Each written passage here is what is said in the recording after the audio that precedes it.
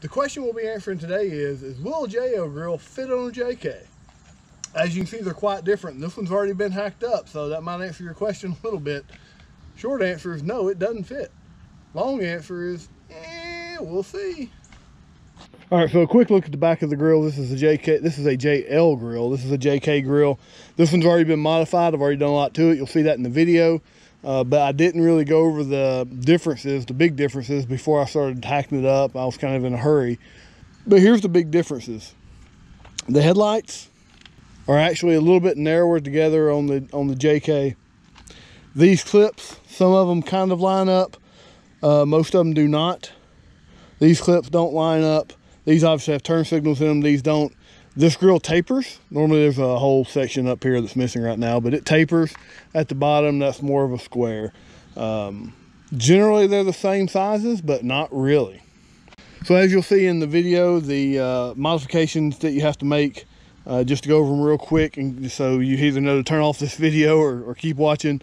You'll want to have a Dremel with a plastic cutting bit. You're going to have to cut a lot off the sides. You're going to have to cut 2 of the clip holders off. You're going to have to modify these clip holders to clearance, and you're going to have to clearance a lot of the top up here. You're also going to have to clearance these headlight bezels if you have a grill with these type of headlight bezels. This is a Rubicon grill. On the front of your JK, you're going to have to cut these fins off that are casting fins. Doesn't really matter if you cut them off, but you'll see these fins in the video. That's really all you got to do on here, except for one other thing.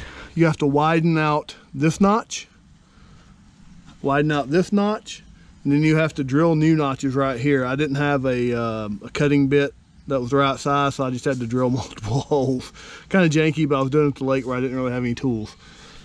And that's not, oh, and you also have to drill new holes for these clips because the grill has to be pushed back as far as possible. These holes, these existing holes right here and right here, good to go. All right, so let's get to the video. So we're going to, once you take the stock grill off, to put that JK grill on, I think we're gonna have to cut these 2 fins right here. So you got a fin right here, right here. This is just your ambient air temperature sensor right here.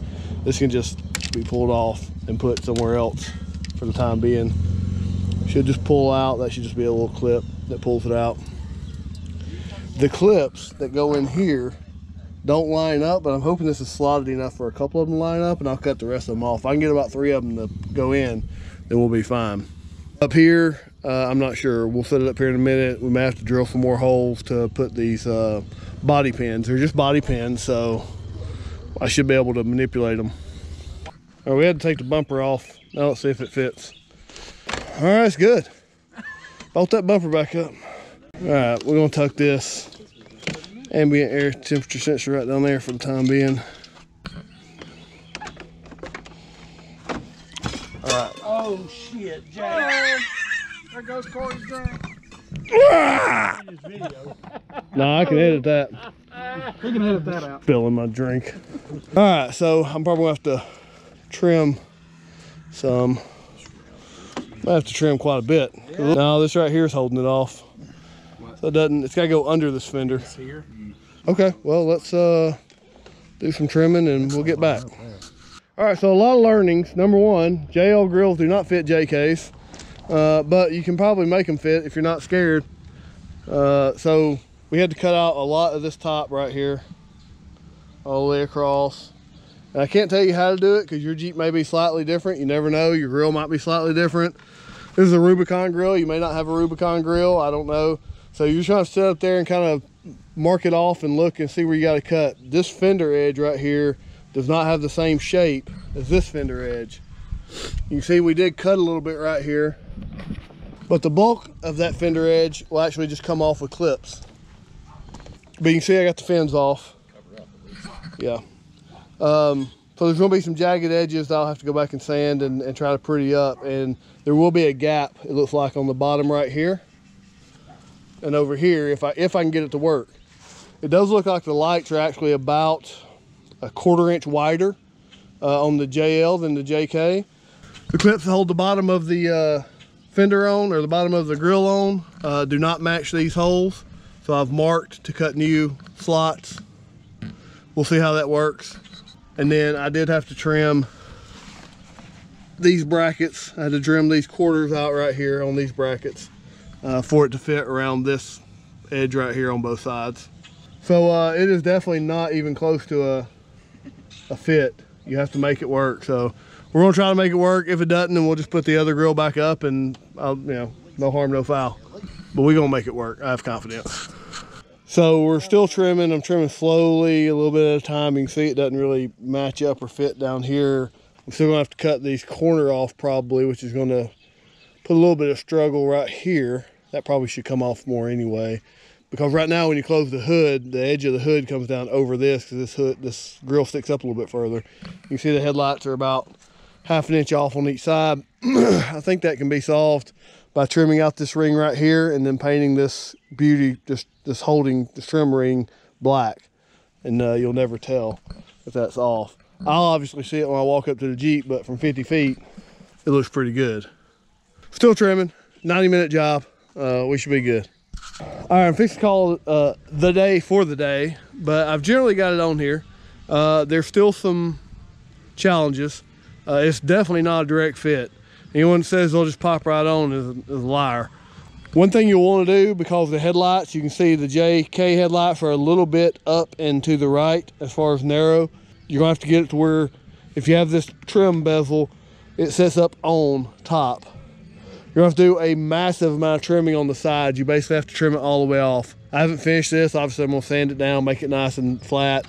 And now I've got to finish up this gap right here, which obviously doesn't line up because there's another trim piece right here. You can't be scared of trimming.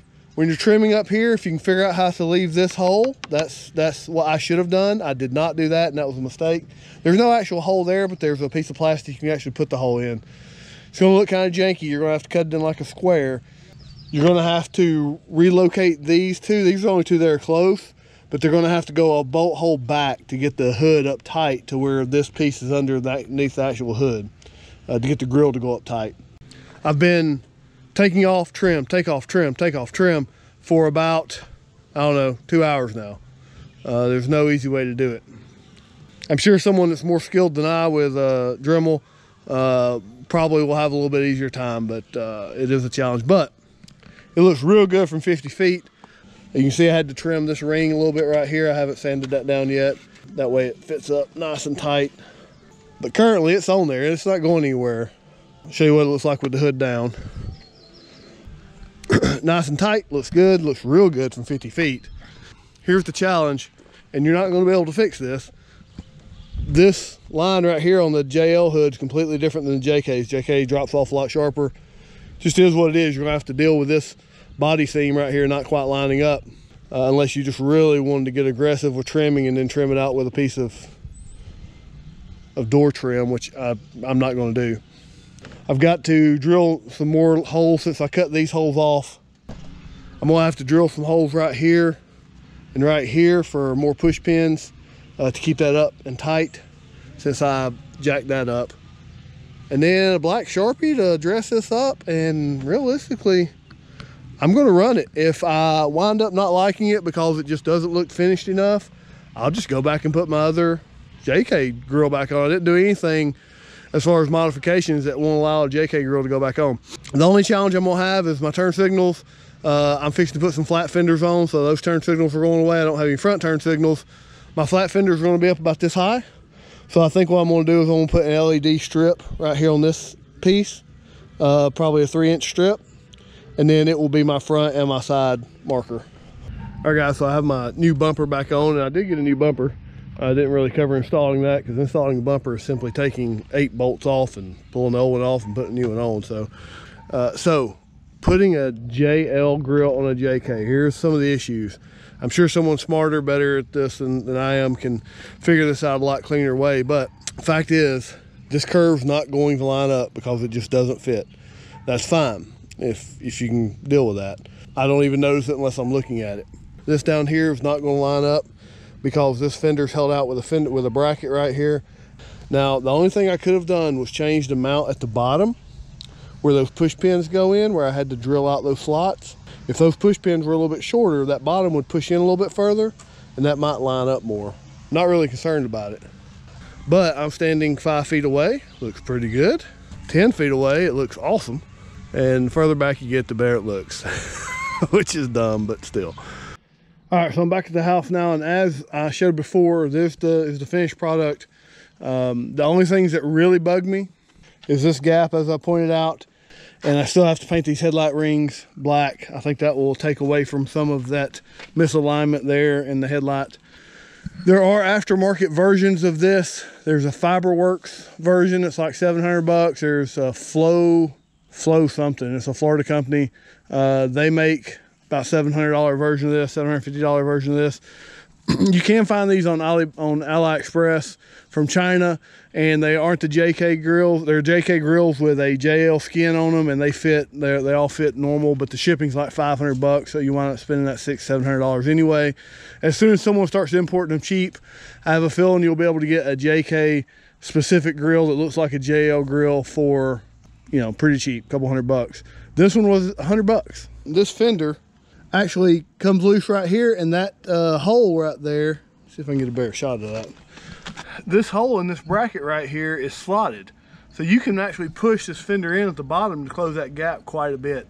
I think if I trim a little more off the back side of the grill, I'll be able to get this down flush right here, and it will be an almost, God, it'll be real close. It'll be so close it'll be real hard to notice.